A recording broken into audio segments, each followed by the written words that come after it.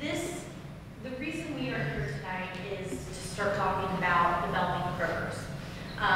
Many of y'all shop there. Many of you know that it is the site is out of date. It's quite old. I shopped here. Well, my mother took me to shop here as a small child. She lives. I looked it up. She lives 2 miles to the west of this. I live 2 miles to the north of it. My father lives over here on South Wilson, just a mile from this site. So I say that to say that whatever gets approved here or we start talking about, I want you to know that I am invested in the site, not just because I'm a council member, but because my parents literally will move me to Mexico and tell people that I passed away or that I ran away and this messes up, right? So I know the importance of this connectivity of this area. So I want to just go ahead and get some elephants out of the room. Traffic is terrible at this intersection. It's awful. Unfortunately and unfortunately, and I know Beth will get into this with the traffic, so I don't want to go too far. We're on a state highway, so we have to coordinate with TDOT a lot on things with that. We know we've already had meetings from other developments that this main intersection is a failing intersection. It's not great. But there are some things that, with the traffic and the light and the circulation, are kind of stagnant and staying in place, and they're going to address that. Some other things that I just want to get out of the way is you know that there's other developments coming in this area. You've probably read about them, maybe attended the meeting at St. Thomas last week. On further down, so between VA and this site, we have the old Belle Meade movie theater where Harris Teeter was. I know that has been in the news. I have talked to them about they want to redevelop. That's where Kroger's wants to move to. We haven't gotten any further than those initial conversations. When they get further, I'll hold another meeting like this. Across the street from the old Belle Meade movie theater is the St. Thomas development. St. Thomas and Hill Center, Hill Realty. They have existing entitlements. Those were put into place before I came into office and then slightly tweaked due to a lawsuit. But that project is mainly decided because they have those existing entitlements. They did hold a meeting. There was not a lot of detail given, but they will have to go through a lot of the same processes and approvals, traffic, stormwater, and others that this project will go through. So I just wanted to kind of acknowledge that those projects are out there. And then like Paula and I live up White Bridge Road. There's already been in the newspaper the development where the Chewy's, the old O'Charlie's is. That project and I have been talking for a long time. They haven't exactly taken my feedback and reflected that. They haven't really incorporated the feedback from planning. And over the last 7 years, you've paid attention to zoning and things. If you don't listen to me, you don't listen to planning, I'm not going to schedule a meeting. I'm not going to waste our time if it's not something that I think is going to move forward. Steinhardt, what's happening there? On pause as far as I know. I haven't heard from them. So I wanted to bring all of these other moving pieces up to also acknowledge that I am out of office next August. We have term limits here in Nashville. I can serve 2 4-year terms. Y'all have gotten the best of my 30s. And so I'm giving you my best years. So I will be out of office next August. So if you know anybody who wants to run for council, please send them my way. Please have them reach out to me. Please make sure they come to these meetings because they're important. But that goes back to why I know this project is kind of the gateway to the west, right? This sets the tone for development further west. It sets the tone for the whole area, for the whole intersection around White Bridge and Hardy. And I think for me, it's important that I'm a council member that handles it because I don't know who is coming after me. I hope we have a great candidate, but I think over the last 7 years, I've gotten to know you all well. I know your expectations, and I want to make sure that a good development is passed and move forward if it's going to move forward. So they're going to get into some more of the details, but I will say I met with part of the team previously when it was under a different potential developer, and I gave them kind of my wish list of things. They're under a different contract now, but this actually is a really they incorporated a lot of the things on my wish list. And I don't shoot me if you hate it, but this actually is the best development I've seen in either my corridor, Charlotte or West End, in the last 7 years. It's by no means done deal. It is not perfect yet. I need your feedback. There's some things that need to be tweaked, but this project, the way that they have incorporated my feedback about the creek and things like that, I've been really, really impressed with that. I'm also having them reach out to Councilman Tom Druffel, who represents West Meade and Hillwood, because this is right on our boundary line. I've also asked them to reach out to Angie Henderson, who represents a little bit further out in 7000, and they're doing some small group with some of the condo associations and things like that, because I think this is going to take a lot of input and getting the information out there. So what they're going to talk tonight about is that this is going to get filed at the Planning Commission soon. I like things getting filed because then we all know we're on the same page, and that's the starting point of where things can change from there. So we all are kind of there with that. But we've already set up, we don't have location or time, but there's going to be another meeting on January 5th, and we will continue to hold meetings throughout the process. If you're not familiar with this, these types of projects go to the Planning Commission, where there's a public hearing, and then it goes to the council, where if it's approved, it goes to the council for a public hearing as well.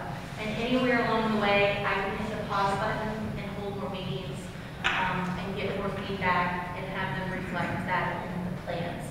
And then ultimately, the feedback I hear from y'all is where I decide whether it goes and gets passed or not.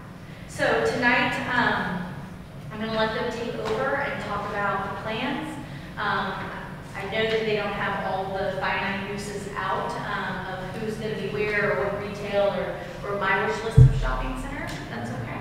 And so they're going to go over that. They're going to touch on traffic, but we will get more into some of those details later.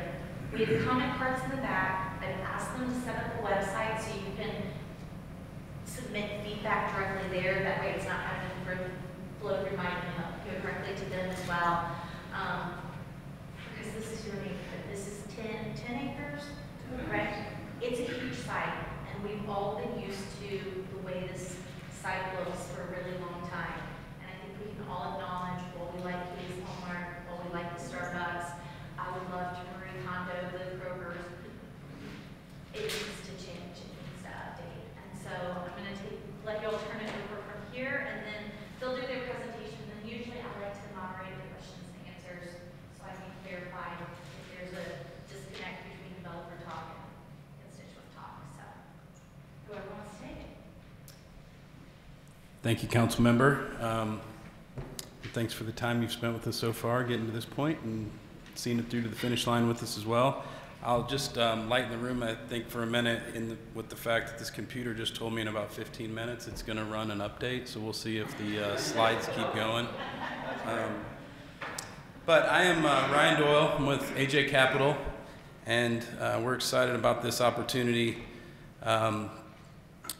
You may know a few of our projects locally on West End. We've developed the Graduate Hotel. In the Gulch, we developed the Thompson Hotel.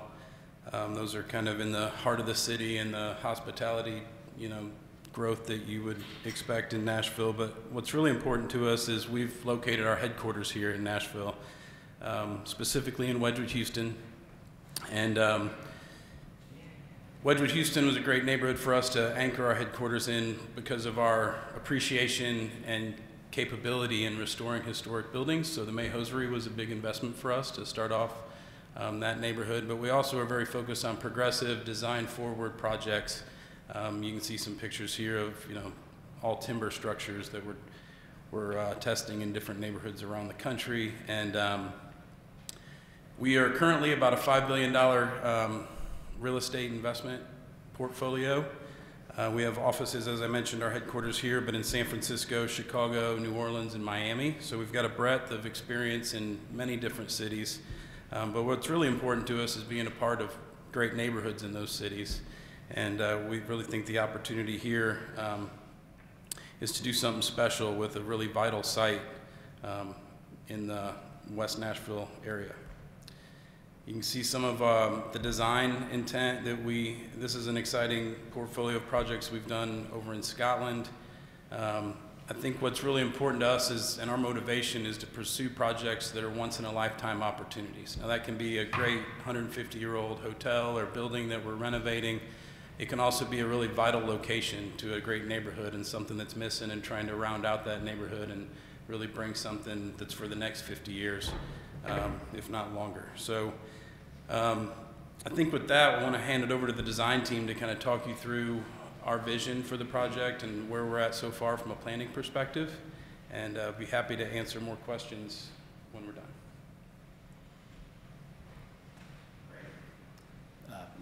Thank you, Ryan. And Council Lady, thank you so much, especially on a Wednesday before a holiday. I'd also like to thank Montgomery Bell Academy for letting us be here. I know you guys are closed and this is holiday season, but yet we've got staff here helping orchestrate this, and want to really say a thank you to you. And also Council Lady Berkeley Allen, glad you're here, a neighbor nearby, and always interested in things. You're going to love some of the sustainability elements of this project as well. But my name is William Hastings, and I run a firm here in Nashville called Hastings Architecture. I was born and raised in Nashville. I've lived in Sugar Tree from 1982 on, and I live on Timber, and this is my council district. And Kathleen Murphy has been my council lady for the past 7 years, and got to keep you somehow or another term there somehow. But I'll tell you, over the past decade and a half, we've looked at this site many times. Sometimes we've talked about it a few times, previous council people even, and the landowner has been approached about selling this land for different development, and this is definitely my neighborhood, and something that I feel really passionate about. And when AJ Capital got involved, and I'm going to introduce my colleague over here to my left in a moment, but when we learned that AJ was interested in developing this site, we got a lot more interested. We worked on the Thompson Hotel together, so I had the opportunity to see the character and the integrity and the quality of design that company embodied, which was great. And then I started working with their friend and architect from Chicago, Jim Plunkett, next to me here, and his work is terrific. And so we were able to partner together and work with AJ to come up with some ideas that hopefully, you heard the council lady speak about. They're pretty exciting. And nothing's perfect. There's a lot of work still to do with a lot of input from all of you, and that's what we will look forward to starting that discussion today. But I'm going to kind of orient you to the site. You all know it. You probably all know it well, whether it's your Kroger or your Starbucks or your Agave or your whatever it may be. But it is definitely our neighborhood. It's a 10.5 acre site that sits today. It has a shopping center on it that's roughly 170,000 feet. It was built in the 60s, 1961, so the building's 60 years old. Probably safe to say it's 20 years past its useful life. You can just look at the photograph of the roof and pretty much determine that. The Kroger itself and the parking garage, if you haven't ever been behind the shopping center, are basically built encapsulating our creek. So, those buildings, you look at the images on the left, that's the images underneath the Kroger. When I was a kid in '82, I used to ride my bike down this creek and hang out under this bridge. Don't ask, under the building. Don't ask what I was doing. But so it's obviously not the best habitat for Richland Creek and Sugar Tree Creek. They come together at this site, and they basically haven't seen light since these buildings were built, except for indirect that you see in the image. So our plan is obviously to remove that and daylight the creek and create a wonderful place for all of you and the residents and others for this site. And I'll let Jim and Kim Hawkins, our wonderful landscape architect, is here as well, and she's had a huge hand in what we're going to show you today. But obviously today what we have is multiple curb cuts. The parking lot is a hard parking lot to navigate if you've driven it daily, like I do. The right in, right out, and one way it doesn't exit, and then the traffic signal works fairly well, connects to, I see Tom Stum here and other people who live obviously to the south and then in that neighborhood, in that community. And then the curb cut closest to the creek is obviously a little bit of an unusual curb cut that exists today because it doesn't have any restrictions on it. The left turn in there is quite dangerous. So we're going to talk about how to improve all of that. And today the site is largely covered by what would be in our world would be completely impervious. So basically the rain hits that parking lot, whatever grease dripped off the car just finds its way to our creek, and that's what we get to do with every rain. And because it was built in the 60s, there were no stormwater requirements or any regulations for water quality or quantity or anything else, which of course our project will do all of that. We'll bring it to today's standards, but also I would say beyond today's standards. This is a site plan. I went away from the aerial. Now you're just looking at a 2D site plan, and these colors are a little hard to see, and if you're in the back, you probably can't see it at all. I apologize. But along the top, along the CSX rail, is the creek itself, and then so obviously CSX is at the rear of the site. You can see the parking garage here, the Kroger here. The creek, basically is running through the site here, and then there are two buffer areas. There's a 50-foot buffer and a 25-foot buffer. Today, those are filled with buildings and parking lots and everything else. Our plan will be to bring those back and restore that stream area, and then make it available and accessible to all of you. I'm going to let Jim, who I was mentioning a minute ago from HPA in Chicago, talk about the design, and I'll be around for questions. We'll finish in about 10 minutes. It's about 10 minutes of presentation. Yeah. I forgot to mention that at my request, it's not possible to do like a virtual meeting interactions because of just metro capabilities, but I pressured the team and strong-armed them, and we do have somebody recording, so in a few days they'll get that up on YouTube so I can share that out. So I just thought we needed to give y'all the disclaimer that this is being recorded, which is great, but also like if y'all wanted to, if you wanted to sit in the back because you don't have your hair on nice or something. Okay, thank you. All right, it's all you, Jim.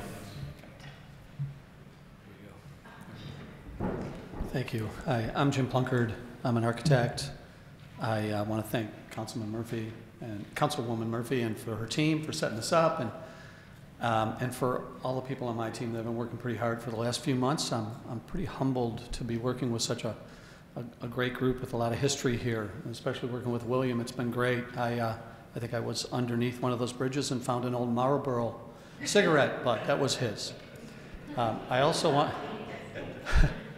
to start out by saying that the perspective I have on this is that this shopping center is 3 years younger than I am. So I know it's dilapidated, so let's try to, my goal is to try to reinvigorate this, and I take it personally. So big picture here, I just want to talk about kind of where we are on this site and the view we have as architects and planners. This area here, which is the flood buffer zone and floodway, and as we said, this is 10.5 acre site. This section out here is 4 acres. And we need to pull back from that and reinvigorate it and make it habitable and a public amenity, and that's our plan.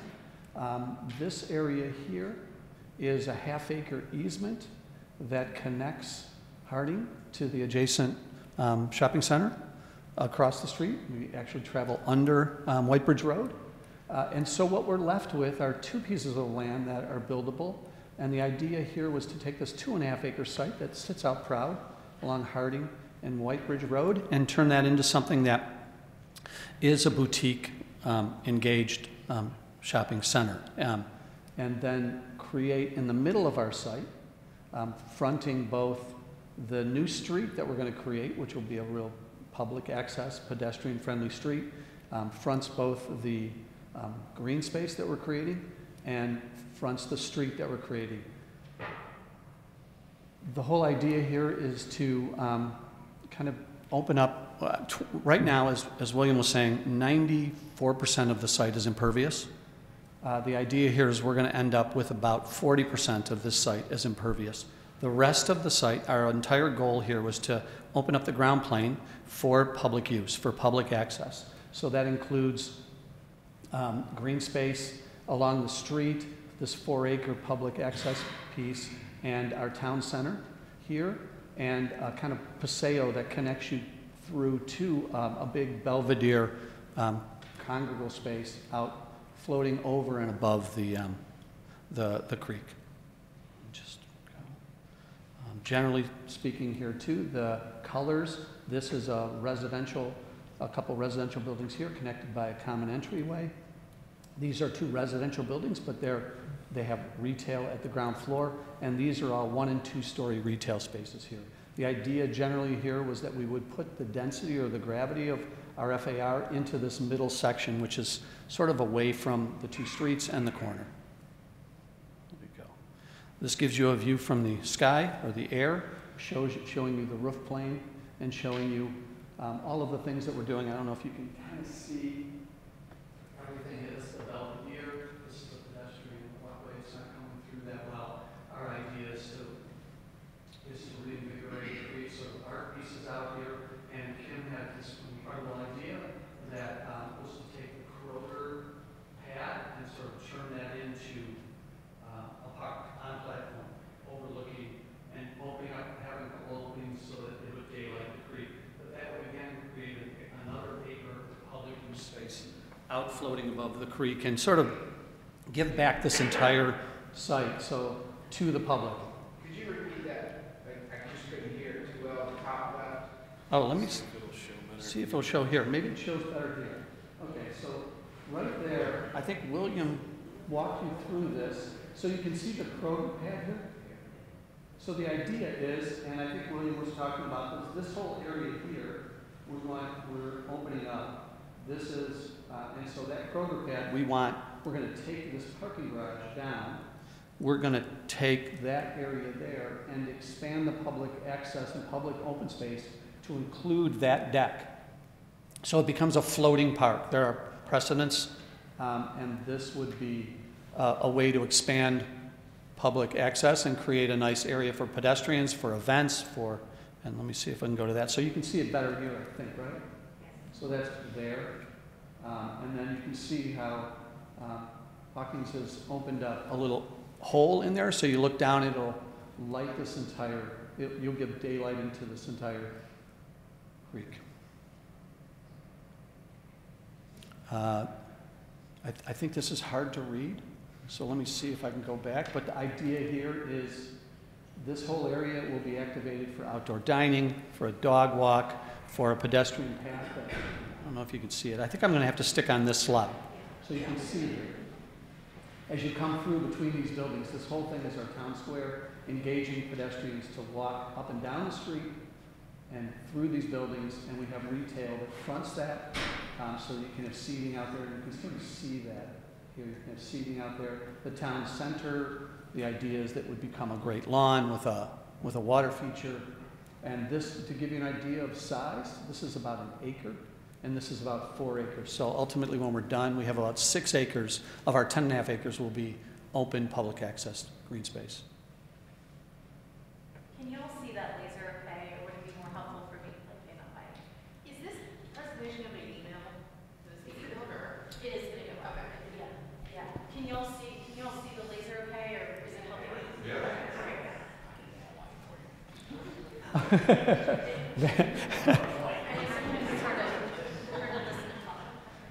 So, and I guess it's good here to point out that right now there are 3 major access points. Yeah, there we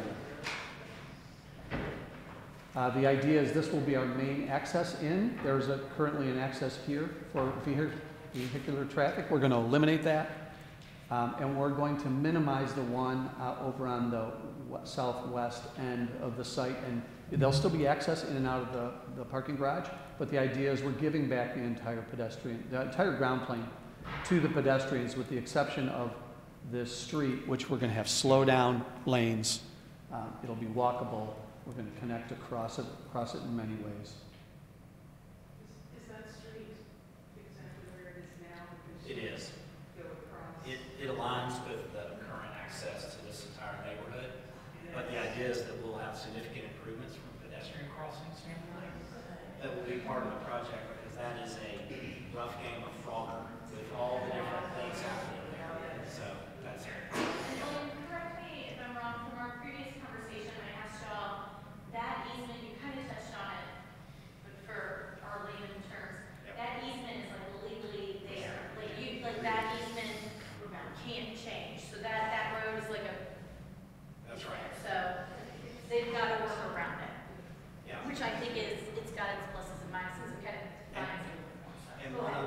if you think about going to the site, there is some convenient surface parking. So if you want to grab dinner on the way home, or Uber Eats or a cup of coffee in and out, there is some parking around the perimeter. It's fairly limited intentionally so that it's more pedestrian oriented and it's not related to the automobile. But the parking for the rest of the site is all underneath. It's all below this. This whole footprint has parking underneath, so that we're not looking at parking garages. We're not, having that be the front door to the development, which we don't have a diagram that shows that, but it's basically within that black dashed line. That area would be where the residents, guests to the retail, and the visitors would park. The combination of expanding the green space, pulling back from the creek bed, and putting the parking below grade really will activate this site. It will make it a place where people can gather and feel safe and comfortable and relax and shop. The idea here is that we have about 60,000 square feet of retail space that will the idea is that it's boutique. There'll be some small restaurants, but it's highly curated. AJ Capital is good at that. They want to bring in something that fits this neighborhood. It's something that the founder, Ben, it's what he does. So we have two buildings here. This building will be residential, as well as we'll have a hotel component in it. This building will be residential as well. Both of those buildings will be, again, positioned perfectly for this neighborhood. They're going to be a little higher than your straight market rate size. They're going to be a little bigger. I think that's what we're leaning into this community in a way that we want people to stay here for a long time. We want them to be able to have flexibility in their space. And then these two buildings are going to be even larger. This will have, this is a connected lobby. This will be 45 units. Average size will be about 3,000 square feet. Same here. And these are for sale units on that side. So you're getting the idea here that this is going to be more of the mixed use town center area. This will be the contemplative, active zone, and then this area is the condominium area with its own drop off and sort of a little bit of a private feel.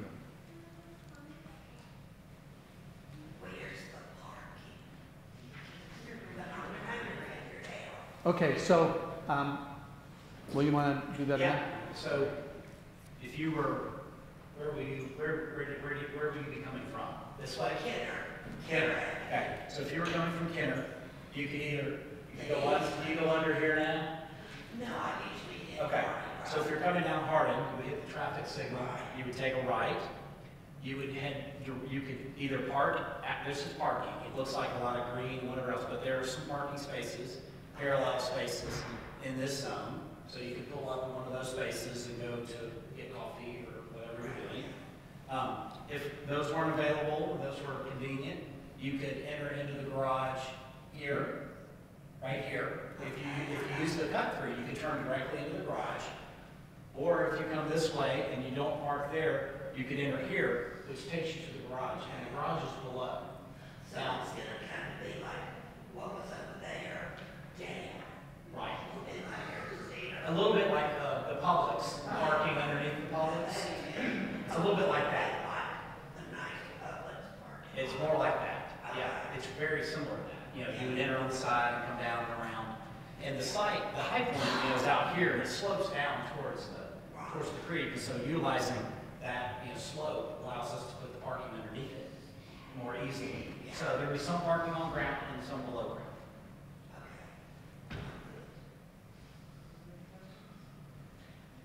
Yes. Why don't we run through the presentation and then we can come back through the questions. So to make sure they get to all of it and then we can take questions. This gives you an idea of what it looks like above, showing you the 1- and 2-story retail out here, all with active roofs, all with either green roofs or places to sit out and have a meal if it's a restaurant. 2-story retail. We don't have anything planned. This is obviously aspirational, and we're also talking about putting retail in the base here, which sort of sits out proud, and we have a couple drawings that can kind of illustrate what that might look like. This gives you an idea of the blue represents the cars kind of going through. This is a sort of a tabletop where you would slow down here. It's primarily as William said, sort of fronts the retail, because we want the retail to front the streets. So this is a little slow down lane where you have parallel parking on both sides of the street. This is our main pedestrian street, again with parallel parking on both sides of the street, but we'll be creating all of these connections where you can cross, pedestrian access across of the vehicular. Also, as I've played traffic engineering, it's been nice to say, today, you know, that left turn in into Kroger that you see happen, there's been, you know, some injuries and other things that have happened in this particular intersection. We're proposing that this would be a right in and right out. So you could go in this direction if you're down the street, you can take a right and then head that way, but you could not make that left in, nor could you make a left out. This is just a diagram that kind of illustrates where we are at. This is, we are 61% of our site is public access, open, green space, which is significant, and that is illustrated by all of the green paths here. That doesn't count the vehicular streets. I think that's an important slide, where we end up with 6 acres of land. And these are some aspirational, these are great images that show what we want that pedestrian walkway to be along the creek bed. You know, here is an example of how we could cut an opening in and daylight it.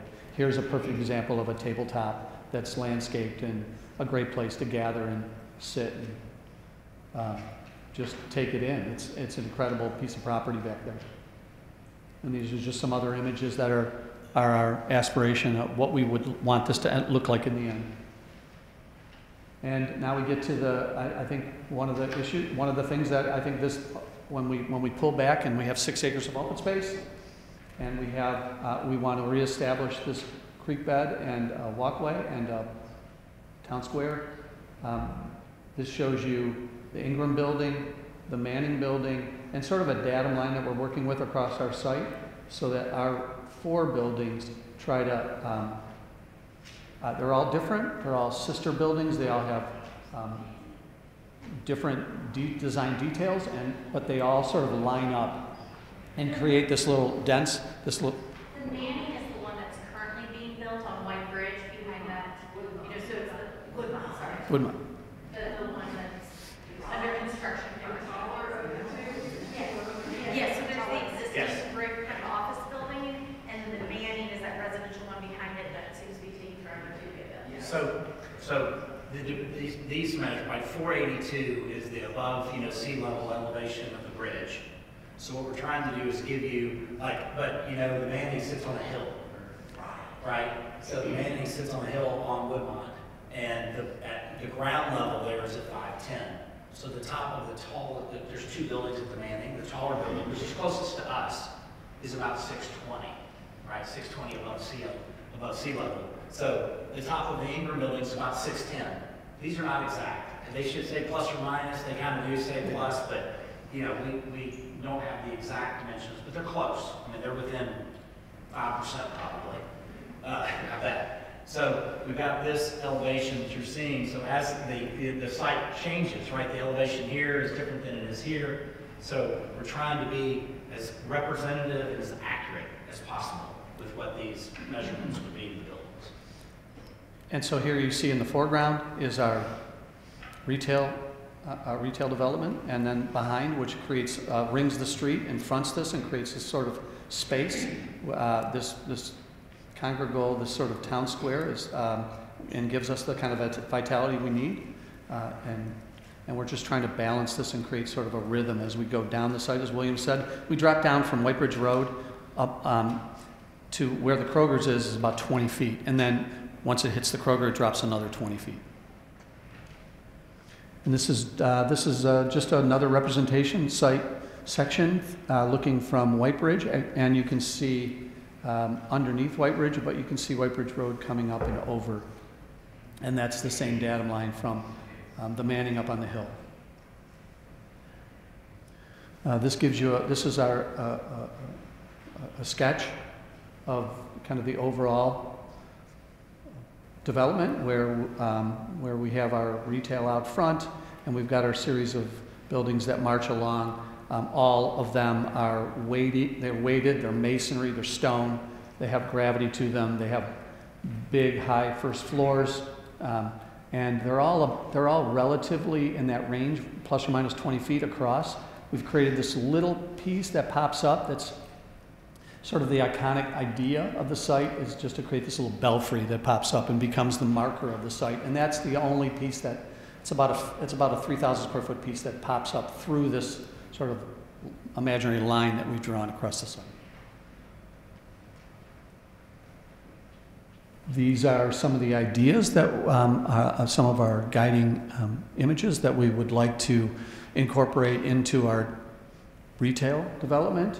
I think we all like the idea of this kind of equestrian barn kind of imagery and iconography, and these are some of the, that also brings with it high ceilings and these kind of trusses that give each of these retail spaces some drama. This is an image that I think is our pedestrian street. If you're standing under White Bridge Road, this is what you would see walking down. You've got kind of the retail at the base of the residential buildings. On the other side, you have these 1- and 2-story retail buildings that are around the town square at the end of the street, and this is all walkable. The sidewalks are wide and they're inviting, and the idea here is you can see sort of the turret or the tower at the end of the street to kind of draw you in.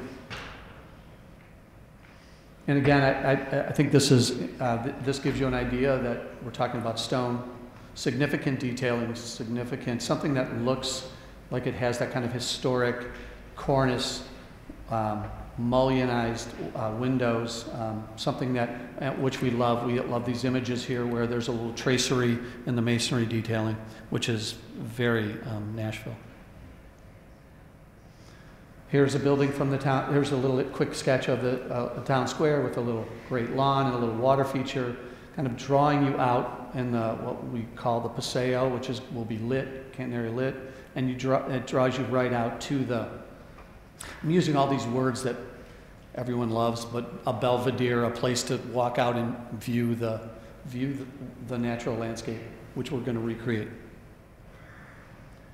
And again, these are some of the images of those two buildings where we like the idea of this kind of engaged level. Those will have retail at the base, and then some of the tracery that we'd like to incorporate into the design of the facades.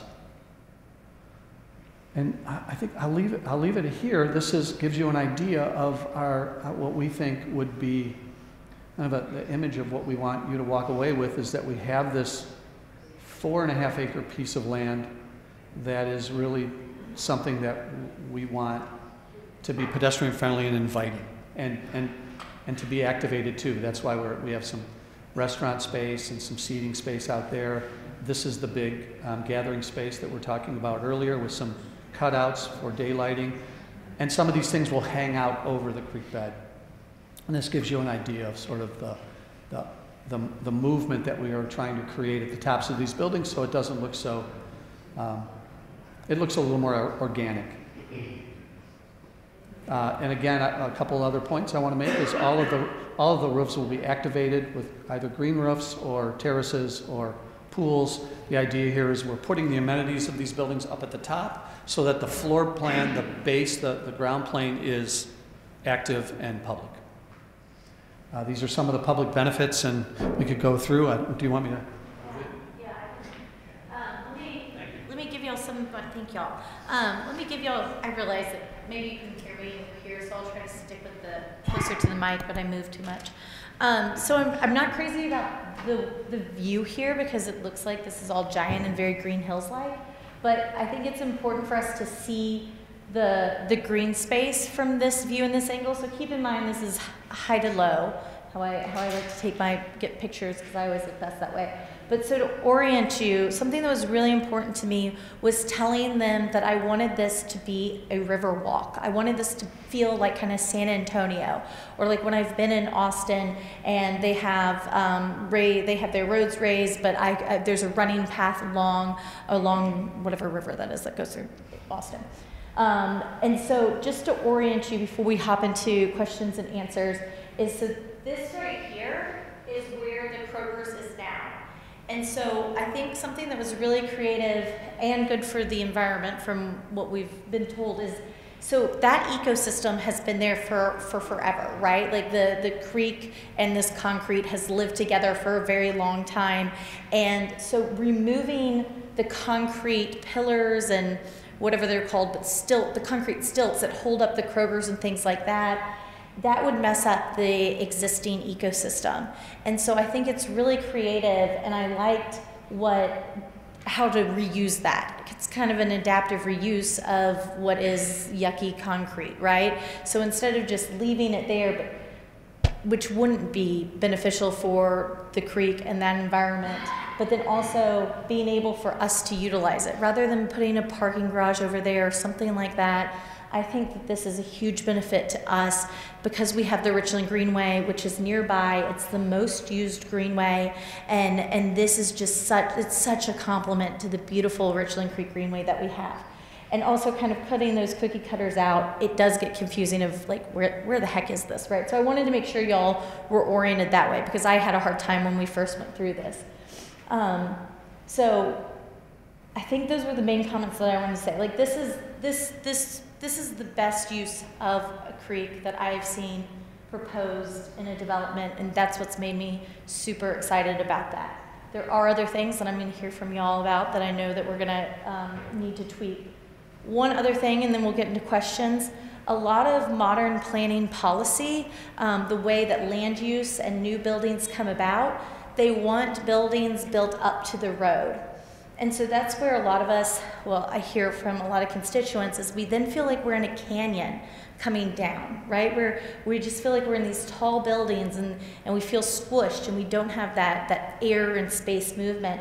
And so one thing that I like here is because they have that road that kind of bisects the property, having those shorter buildings, the 1 and 2 up front, I think that prevents us from feeling like we're in a canyon when whatever happens on the other side of this road develops, right? So if it just went from the Ingram building here and then just tall buildings all up front, I think that would give a different feel that would just not be the neighborhood that we would want. So those are the things that I like about it. But so the comment cards are in the back, but let's get into questions because I want to hear your concerns and thoughts on and questions about why some things are the way they are. So Ed, we can start with you, and development team, if y'all just want to come up so I can pitch them to whoever needs to answer.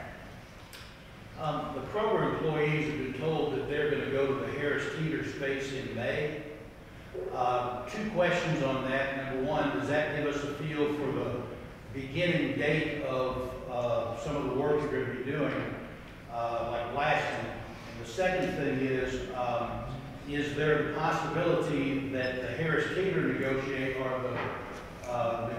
with the people who own that old site, if that slows down, does this slow everything down here? Can y'all even answer that? I mean, that's a totally different development team. And so I met with that development team on a very preliminary thing. I had them meet me at the Taco Bell because I thought that would be a fun thing. And so they have not told me their timeline, and so I doubt it. Do y'all even know that, their timeline? Yeah, we haven't been party to anything with the Kroger negotiation. We heard they were relocating as soon as, or whatever the article said. I think it was last week that was out. I mean, as far as we know, they've got lease expirations that are probably 2 years out from today. And, you know. So the current Kroger lease is there for at least 2 years? Yeah, until early 20, cancels. like mid 24. Okay. But they also hold the lease to the Harris Teeter from when Kroger acquired Harris Teeter. So, I mean, they have control of that side as well, and they're probably negotiating with your other constituents. But, so, I mean, part of our timeline is to work with council member on moving this forward during her term, and then we'll be holding the existing assets and continuing with as many tenants as want to stay there under their current leases as we work through construction logistics and planning, final site plan approvals, and like a long process after we get through our preliminary SP. But that's news to us that they're leaving in May. So. I want to report back and need to tell the landlord. Let's go here, and then I'll work my way over to you now. What ultimately would happen to this project if this doesn't go this far? So if this project doesn't get approved, I can't speak to what y'all's contractor thinks is. The current zoning on this is CS, that's correct? MUG. MUL. So MUL is a kind of more modern type of bucket of zoning. It has some design guidelines, like I was talking about, pulling buildings up to the street, things like that. They could develop under those existing guidelines and not go through an SP. They would have some design standards that are just basic that we wouldn't have a say in. Typically, they would have to, whatever this would go through, they would have to get out of the floodplain or the floodway, those buffers. Those are no-go zones. But there's no guarantee that we would be able to control outside of the base zoning what they would or would not build. Part of that green space, part of that zoning law, or is that? The green space, so the buffer, so the floodway you can't build in. There is a buffer that you can't build in, and there's a buffer that you can get variances to build in. And so they could go to, so this way and it's developed by right, they could go to the stormwater committee and get variances to build in that. I can't speculate too much, but I doubt that there would be approved to build in that area, especially given some other things. But we would not have control over where it goes or anything beyond what they can have by right. I live in the condos across the street back behind Parks and Trust, and see some of you here. And I frequently walk across Turning, and as someone said, you take your life in your hands when you do it. So could you talk a little bit more about what plans, if any, there are to make that safer? Do you want to go, Beth, could you go back to that, the ones with the directional, help me? Are you in the light, the taller houses? No, or I'm the in- townhouses? This one, wait, one more. Yeah. So you're talking about that you live back down here? Cross Turning. So I will say, the traffic study is not submitted, so I'm not going to talk too much about specifics related to the traffic study. We are working on it now, and it is a combined mobility study with the other projects that the council lady discussed. What I would anticipate at a signal like this to make it safer is something called a protected intersection. It's much more robust pedestrian crosswalks. There'll also probably be crosswalk accommodations or crosswalks for bike accommodations, really just making it more visible, larger space. Of course, it's at the signal, so it'll be signalized and push button activated. But one thing I might add is the city's requirements today for sidewalks, for instance, like right now, the sidewalks along Harding on this side of the street are, basically non-existent. So the city does have a requirement for Harding. So Harding Road will ultimately have wider sidewalks. I think, Kim, correct me if I'm wrong, but is there a street tree requirement? Yes. As well? I believe there is. So the whole beautification from basically White Bridge Road all the way to where we cross over the bridge on our side, not your side of the street, but our side of the street would be part of the improvements the project would have to do. It's part of the city's requirements. Metro will Did I require get them that to right? upgrade this Anybody? one, Okay. and there will be some upgrades to this. It hasn't, so the signal, once they submit and start going through that process with, so it was Public Works, it's now Nashville Department of Transportation, NDOT they will propose what they think needs to be upgraded. NDOT will say yes and, typically. And so, but I know that I will require this, there will be upgrades here and upgrades there. And you had asked for a future meeting that we will spend more time talking about traffic, knowing that my study's not complete. And what they mentioned about, so like with St. Thomas and Hill Realty, their project, that's still kind of up there, what uses they want to do, and then with the Kroger Belle Meade Plaza, since I know that those are coming, whether they're coming in my term by August or after that, I asked them, and I really appreciate that, because typically developers try to just take their little area and not look outside that, but I told them I'm not going to talk to them if they don't do this. They're taking into account the other projects and the other things. So it's not just the traffic counts for this and what they have to do, but for all of them. And let me touch on stormwater. I'm sorry, let me clarify a little bit more there too. So Metro has regulations on stormwater. They touched on this too. The overarching kind of summary is that you have to contain the first inch of water onto your property. So that's for a variety of developments. But that first inch of rain, which we all know we get like 5 inches in 5 minutes and then it slows down, has to be maintained on that property. Additionally, you cannot discharge any more water than you were before. Clearly, they're discharging a whole heck of a lot of water now. So that's, I mean, no matter what, that stormwater going that is rushing to the creek is going to be better and less polluted. But those are things that no matter who develops this property, any property getting developed has to hit those stormwater regulations. Questions? I also live in condos, and if I did my math correctly, we're talking like 400 plus residential units and hotel space. That is obviously a lot more density put into an area where we already have traffic issues. So traffic would be a concern.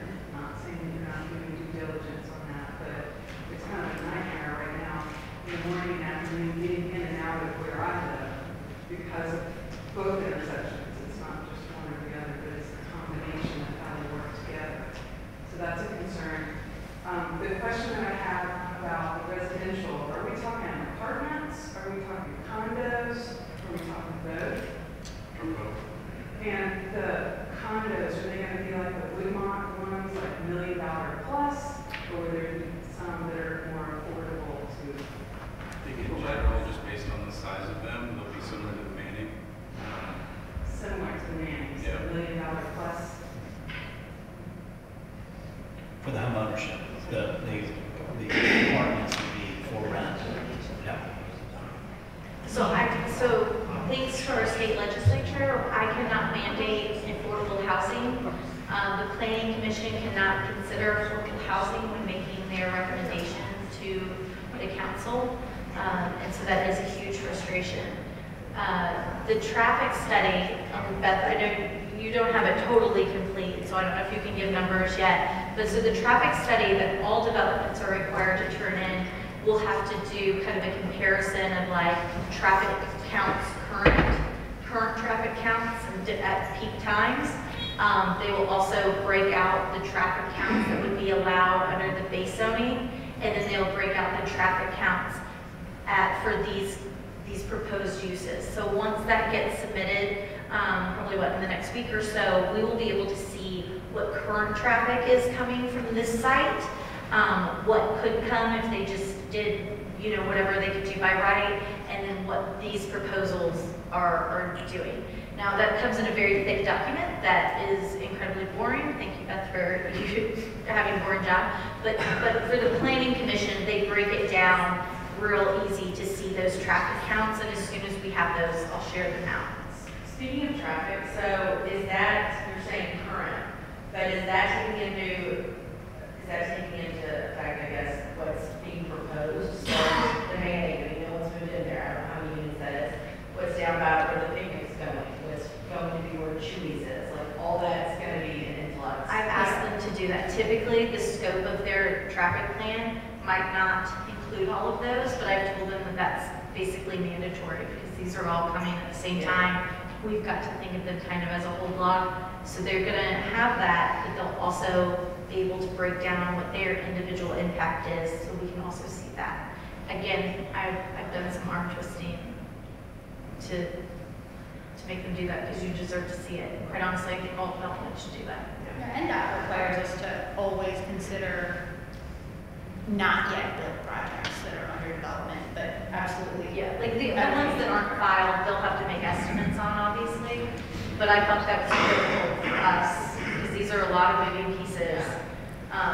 And what I talked to the NDOT director too, and NDOT is actually going to start failing projects if the traffic and the infrastructure and things don't add up and improve the area. That's something that we haven't had. So doesn't help in the next 6 months, but for future projects, in our new development, or our new director at INDOT is gonna be, really great. Is there any, like, public transportation being? So, yeah, so I want to say first, so one piece, even though the study's not submitted, what we have done, and we did early in the process, and this is backing up to your first question a little bit, is something called trip generation. So how many, if we build, you know, X number of apartments, X number of condos, and X square feet of retail, how many trips in the morning rush hour and the afternoon rush hour and over the course of the day are generated by that site? We did a comparison, not to what could be built by right and that maximum, but to what is there today. So the Kroger and the Hallmark and the Minky and all of those things. As a daily trip number, what you're looking at on the screen will generate less traffic than what is there today. When you look at the individual peak, it's because you're it's because you're taking out the I grocery. didn't believe the first year. I understand the skepticism. It's because you're taking out the grocery and the large square footage of retail. When we say 8, what about the schools? We've got 3 schools Yeah. right there. Kidder Avenue is blocked because of influx. So what's your peak time in the afternoon? We count it all and we take what the peak is. And Why are we not widening Harding Road? That's gonna put more traffic. Widening Let's- Harding Road is up to the state. yeah, let's save that for a future Yeah, meeting. we're gonna have a meeting just on traffic, trust me, because that's a big piece of this. And there are things that we can control, there are things that I can mandate, that Metro can mandate through this process, and there's some things out of our control, so. But yes, when they said that this would generate less traffic, I was like, show me the math, show me those numbers. They all work remotely. But INDOT does check those. I mean, if their math doesn't add up, INDOT double checks their math. So they have to show their work. And what we're doing for this project, the second part of your question, and for all of it, I'm the traffic engineer for all of the projects Kathleen described, and the city came to us and said, we need to look at these comprehensively as a mobility study, which is bigger than a traffic impact study. We've been asked to look at pedestrians, cyclists, transit, greenways, the connectivity of those with each of them, and obviously cars as well. And so they will be required, like if we have some bus stops along this, and typically it's required to make them nicer, or build them out where it's not just a bench, things like that can be negotiated through. But as for the transit routes, that is up to WEGO to determine those needs and things like that. But they will be required to sign over easements and give easements for future transit, for future sidewalks. But I mean, they're gonna have to build out their sidewalks. But if there was, you know, if we needed to put a bus stop somewhere along here that INDOT or WEGO already knows about, they'll be required to dedicate that over to Metro. So there is some forward thinking baked into that. Yeah. When they built the existing Kroger's, there was a lot of controversy about the waterway. And you're not supposed to build over a waterway. Now, what are the regulations? Is that the state, Metro, or federal?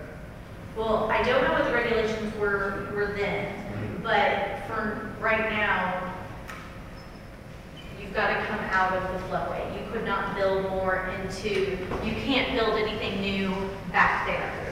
And so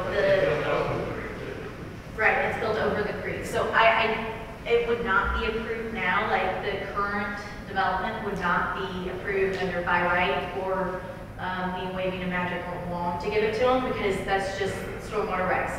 I don't know, we have stormwater regs, but this is probably also regulated by Corps of Engineers and FEMA too. So, and they are going off of like the new FEMA maps and all of that kind of stuff. And that is one thing that I like is they all have here in 2010. So when we saw the flood, Metro also has pictures of all that aerial and whatnot, and the Planning Commission will see as well. They'll be out of those areas. Would this be a phased project, or is it just all at the same time? What's your plan on phasing the time? I mean, we're still working through that. Some of that's dependent on the existing leases and when they expire. We're also starting to talk with general contractors about how we could phase it. I mean, I think at a minimum, we want to get the community aspects of the town center and the, daylighting the creek and all the community benefits as accelerated as possible. The Starbucks actually has the longest lease, so we'll have to figure that out. We're working on that currently. Can't confirm one way or the other just yet if it'll be all at once or phase, but there are things that we have to keep open, like that easement with the Ingram building to the east, and so there will definitely be access through the site even if we build it all at once, which would be a challenge. And so some things that I can require through the SP process, which this would be, it's not just a straight rezoning, it's an SP, so that's a specific plan.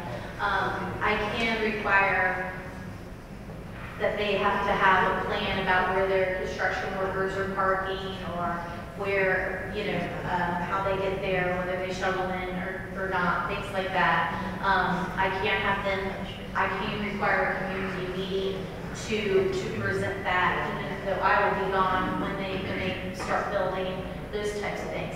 Also, what I forgot to mention, in the SP, there are some uses that I just strictly ban altogether.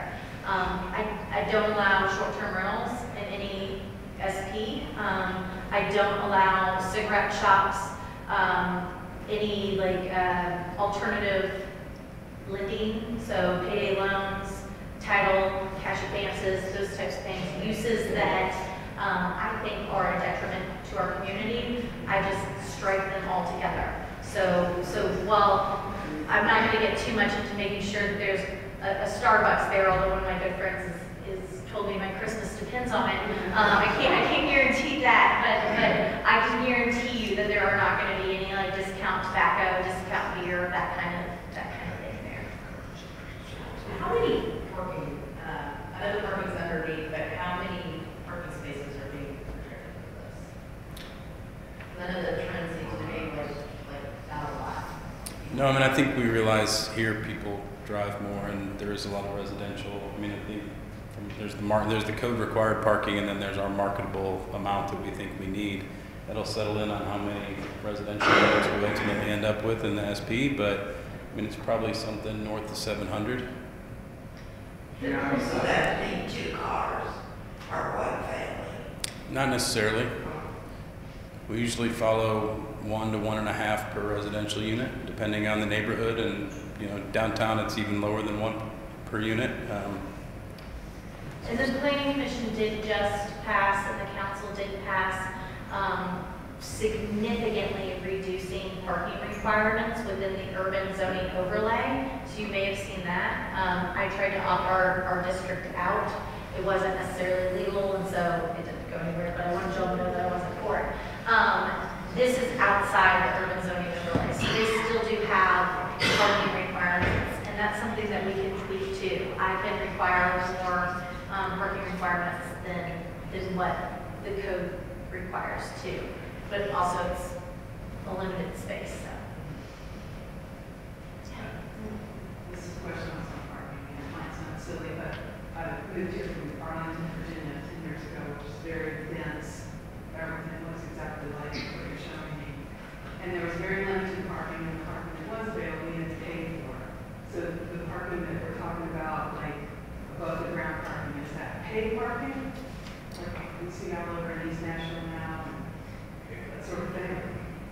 Or the lots going to be, like in Arlington, the parking deck at the mall, you have to pay.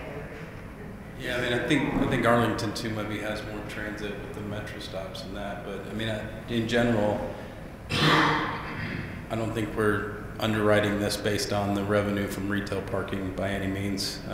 So I mean, I mean, we haven't confirmed that, but most likely. I mean, as you get further west and out of downtown, it's very unprecedented to have pay for parking in any direction out of the urban core. There's other projects where what they typically do is they'll block off some of the residential parking, so you have a swipe card for that, and then there's parking for retail. I'll require all of those numbers broken down so we see them in the plan. And we can work that into I can come into the SP and say, no paid park. We could have started that from I will mandate it, no, I'm kidding. I'm pretty sure that given the revenue demand and busyness of that Starbucks, that there would be some sort of coffee shop there. It's a great meeting spot, so.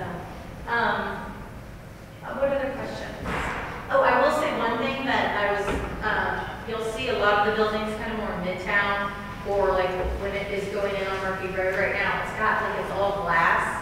And on Charlotte, everything that comes in is super industrial. That was one of the things here that I said, don't even show that, because I'm not gonna, there will be design guidelines written into and baked into the SP that require masonry. So like when they say they're gonna do masonry, that will be baked into the SP approval, because we will not be having glass buildings that look, you know, industrial and modern, things that we see downtown and midtown. That doesn't fit our neighborhood, so I told them, don't even bother going there. So what are what's the next step in this process? So the next step is that they're going to file this with the planning commission. What date? 12/23. Okay, so they file. Okay, so they'll file at the planning commission. What that triggers is the staff, the planning commission staff starts reviewing this. They review it against what is our community plan. So if you're not familiar with the community plan, which, I mean, I don't know why you would, we haven't had a lot of this every year. Just Google Nashville Next. The West Nashville Community Plan is what governs this area. I believe it's also a T5 center. So those policies and plans were put in place through the Nashville Next process in 2014-ish, 2015-ish. And that guides kind of how much density, what is allowed, and where it is allowed. It's fascinating to me, but it's a very big book. So the Planning Commission staff reviews it against the community plan. They may have some feedback of things that need to be tweaked or changed. It also will be reviewed by Stormwater, who will also say yay or nay to certain aspects. It will be reviewed by NDOT, that will say, you have to do a new light here, you have to do a new light there, or whatever, for pedestrians and for transit. Let's see here, all the departments. The fire marshal will review this. What other departments am I leaving out? But all of them will have to review that. So that goes into a staff report that will go, that staff report is what is given to the Planning Commission to review, but it's also open to the public. And so when this does go to the Planning Commission, and there's a public hearing there, that staff report will be open to the public, but all of your comments that you'll send in to the Planning Commission, the planning commissioners get those also. And you will also be able to see those comments through SharePoint. I'll make sure that an email goes out with all of these links. But I would encourage you to maybe wait to send your comments. Send your comments through the process that we're going to set up and to me. But you might want to hold your comments to the Planning Commission until we get closer to time, because there could be something that you hate right now that you tell them that, you know, and after you say, for some reason you all hate the green space. I can't imagine, but using that as an example. Everybody hates green space, right? We want to get rid of that. So that they would tweak that, right? Because ultimately, I've got an answer to y'all, and if you all tell me you hate something, I'm going to hate it too. So I would hold off saying to the Planning Commission what you like and don't like until closer to the Planning Commission time. Go ahead and give that feedback to me and to the development team so they can tweak that before we get to the Planning Commission. So when it gets to the Planning Commission, that is where there is a public hearing. There's a time limit on how long you can speak, but there is no time limit on how many people can speak for and against. The Planning Commission then deliberates. They vote to approve, recommend approval, or recommend disapproval. If it is recommended for disapproval, I won't take it to the council. I don't believe in taking those disapprovals to the council. If it is approved, it will go to the council. Council has 3 readings. So the first reading is just the perfunctory going through on the consent agenda to have it entered into the record. The second one is going to be another public hearing where y'all can come down and say what you like and what you don't like. There's a limit on your time again, but not a limit on how many people can speak. And then third and final reading at the council happens at that next meeting. Anytime between then, I can hit pause, we can have another community meeting. If there's something over here we need to have more discussion on, we can have a meeting just on that. If there's something about the whole thing we need to discuss, we can do that. And that's where I'd like to hear from y'all too for the January 5th meeting. Right now, I'm thinking let's dig into the traffic part of it. And I am so you're gonna want me here. So the January 5th meeting won't be traffic, but it will probably be the overview then. But we will have a meeting just on that traffic because I really want us to dig into how does this play, how does this interact, because I want us to really feel comfortable with those numbers. So all in all, like say everybody here gives a green light to this, the quickest this could ever happen if we don't press pause or have any other meetings is it goes to planning in February, then it would probably go to council in March, 3 readings, and passes in April. That's the fastest. That means everybody absolutely loves this. It's not going to go that fast. We'll be discussing, you will be seeing me through the summer. So to get a green light started tomorrow, how long would it take? For construction?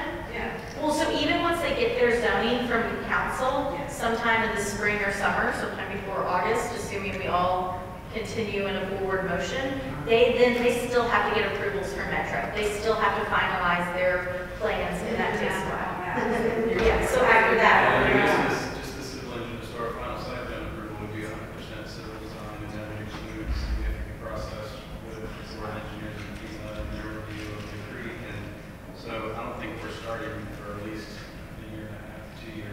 There's like once you did start, like how No, long? I mean, the construction timeline, when we start, probably 3 months, 2.5 years. Depends on the phasing. I mean, So this is about 4 years now. at best, yes. To open. how much blasting and under, that's what's so, y'all talked about the slope and parking underneath, but how much more blasting will you have to do? So we haven't gotten back all of our geotech studies to know exactly where rock might be, but the current concept is to keep that garage both a blend of using the grade to build up the podium, but also See keep the it garage shallow. here. So, yeah, so like on this side, we probably have to excavate more to get that one little garage. Here, it's almost going to build up as you head towards the creek and the slopes off. So, The elevation is really in their favor there. So with blasting though, it is regulated by the state, it is not regulated by Metro. The state, there is I forget what the radius is, that they will have to do pre-blast surveys. Metro, I think, can require a wider section, but by state law, they have a pre-blast survey, and all of those permits are issued by the state fire marshal. And I'll be on office by the time they start blasting, so your new councilman. No, just kidding. Sorry, I don't need to be lighthearted about it, but that is the frustration with any blasting is it's the state.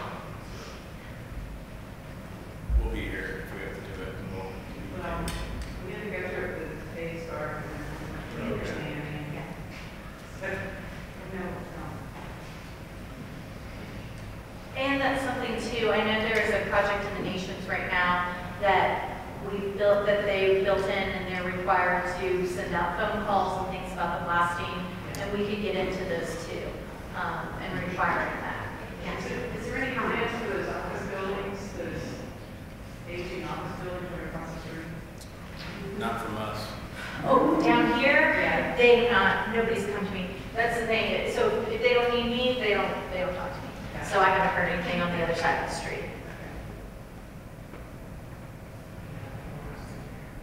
But I will say, like, one of the things I did ask them to find out that easement is kind of set in stone is, because this is so close, and that's where we all back up if you're coming from the west, is was there any way to move that? But that really would jack up y'all on the other side of it. And so, but if this is timed better, like the timing of the lights, and that's timed better, then it can all play a little nicer together. Might Bridge be a flyover target? That was decided a long time ago, and was shut down by the area, by the neighbors. I believe that, I think my father was in the state house, so in the 70s or 80s, right? Okay, so not as long ago.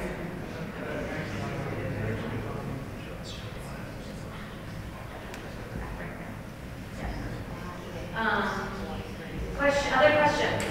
I mean, you don't have to, if there are no more questions, we're good to wrap up, but I wanted them to stay as long as we have questions tonight. We can stay a few more minutes, Dave, if you want, and maybe somebody else will not come Yeah.